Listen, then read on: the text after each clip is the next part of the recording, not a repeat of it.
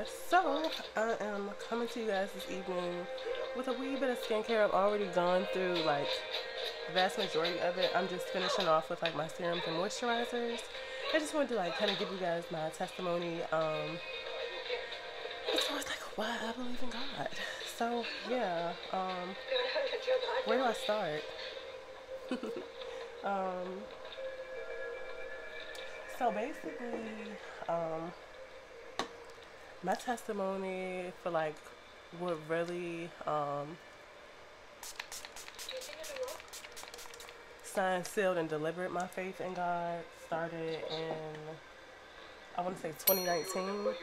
So I got baptized when I was a kid because I had been in church for like most of my life.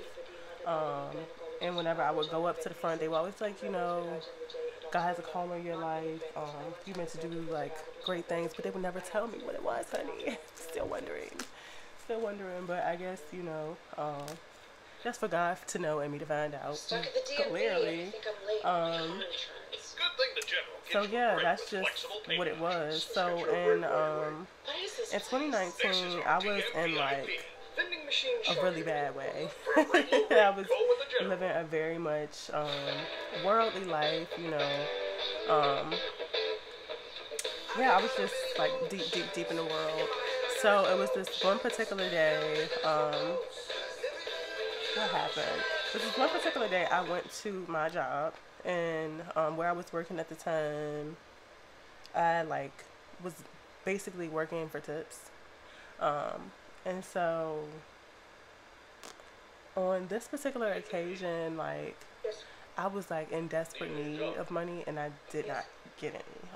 So I left work, and I had the worst kind of attitude. Like I'm talking about um, a bad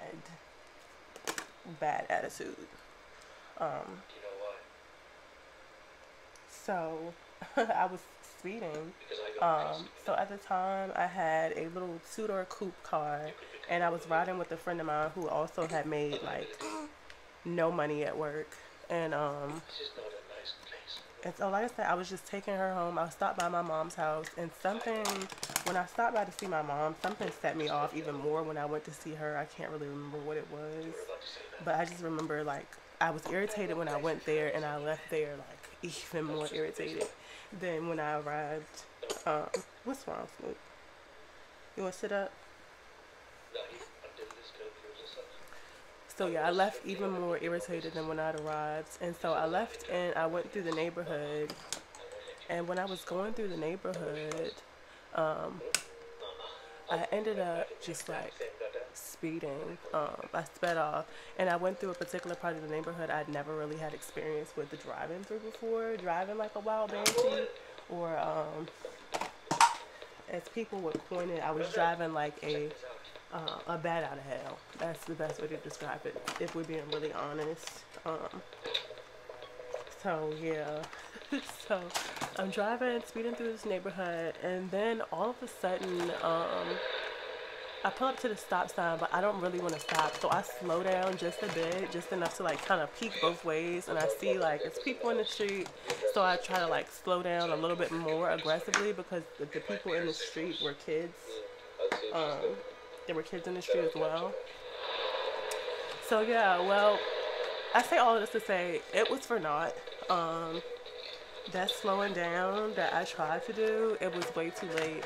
And so before I knew it, there was like this divot in the road that I didn't see and that I did not know was there because again, I had never been through that part of the neighborhood before. So I hit the divot in the road, and honey, my car was airborne. Like I wish I was making this up. I wish I had a video of it, but I don't because this was like, I wouldn't have had a video of it no way because I was driving and this wasn't planned, right? But yeah, so the people in the neighborhood, by the time the police got there, they said I was driving anywhere between 60 to 100 miles per hour through the neighborhood.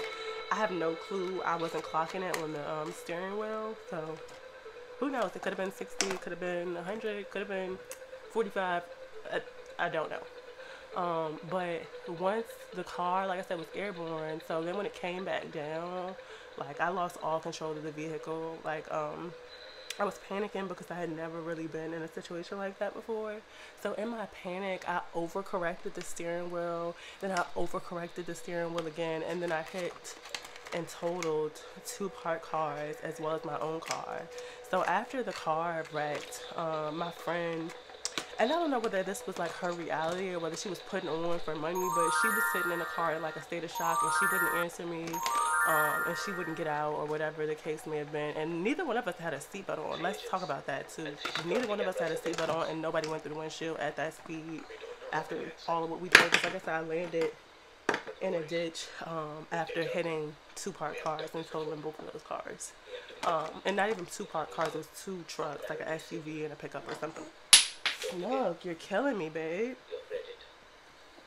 Can you find something else to play with? You got so much stuff right there to mess with.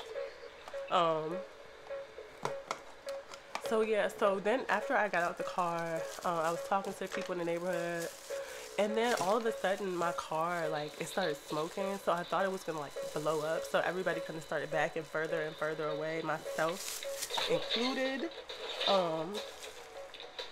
And so what ended up happening is that, like, the car continued to smoke. I don't know what happened, how the fire went out, but eventually it stopped smoking, I think, or either they put out the fire. I don't really remember all of that.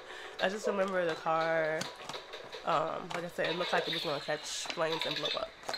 So the next day, I went to the tow yard to pick up my car, or not to pick up my car, but to get stuff out of my car. Because in all of that, I was not thinking about retrieving, oh, these are important things to me. I wasn't thinking about any of that. So, so the next day I went to go get my stuff. Now, mind y'all, I told y'all the car was about to like blow up. So it was smoke all over literally everything in the car. Now, I wish I had a video of this. This is something I could have if I was in like the frame of mind to take the video, had the video. But literally everything in that car was covered in smoke except for my white Bible. The Bible was pristine, not a drop of smoke on it. I still till this day have that Bible, and I feel like the Bible was a gift from somebody who was like real heavy in the church, and I was getting heavy into my church myself at the time, despite my living like a pretty worldly life. God was calling me back to the church. So that day, I feel like, but for God, I would not have made it out of that car. That girl would have made it out of the car. My whole life would have been radically different. I could have hit somebody's child. I could have been in jail for like manslaughter. So yeah, yeah, that's just kind of what just sealed my belief in God. Like I said, it was like the next day, and literally everything in that car but the Bible, and like I said, the all white Bible was covered in smoke, and I just could not fathom for the life of me how that is the only thing that did not get covered in smoke, and it was sitting right there on top. I just felt the spirit of God just now, but oh, I want to cry thinking about that. It's just, yeah, that was my that's what sealed it for me. And so yeah, I just kind of never looked back after that. And so it's been God for me and me for God ever since then. And I have a couple other stories that kind of sealed my faith as well, but we'll get into those later on. So yeah, that's my testimony, and yeah, I hope this helps somebody.